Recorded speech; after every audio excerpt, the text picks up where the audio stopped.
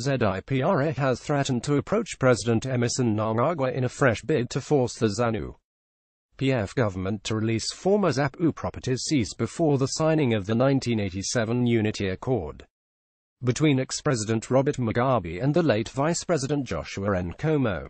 By Silas Nkala in an interview with the Southern Eye yesterday, Zipra Veterans Association Secretary General Petros Sibanda said the ex-Zipra members were organizing a meeting on Saturday to discuss how they would engage Mnangagwa in efforts to repossess the properties.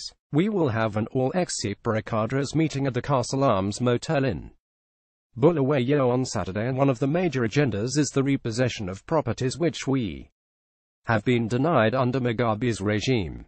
Sibanda said, "We want to engage the new president whom we trust will be humane enough to realize we were deprived of our belongings."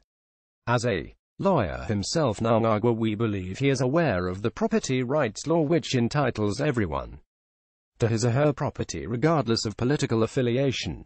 Zipra fighters at Independence contributed $50 each towards the acquisition of properties for the sustenance. The properties were registered under the Nitram Investment Holdings Company. ZANU-PF government confiscated properties which included buildings and farms, claiming they were being used as arms caches by Zipra dissidents.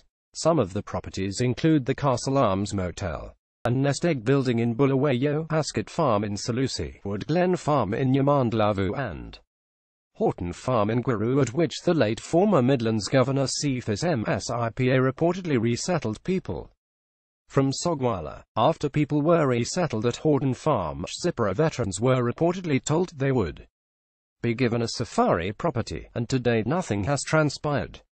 Other Zipra properties taken in Harare are the Niho Farm and Salisbury Motel Snake properties.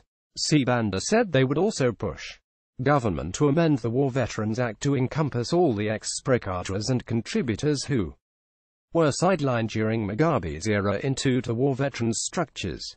He claimed that they had engaged ZANU-PF war veterans on the alignment of laws and they had reached a consensus before Mugabe stepped down. Sibanda said the former Zipra and ZANU cadres were all government stakeholders and should be treated equally. Government should learn to consult Zipra in some of the key issues to do with the running of the country.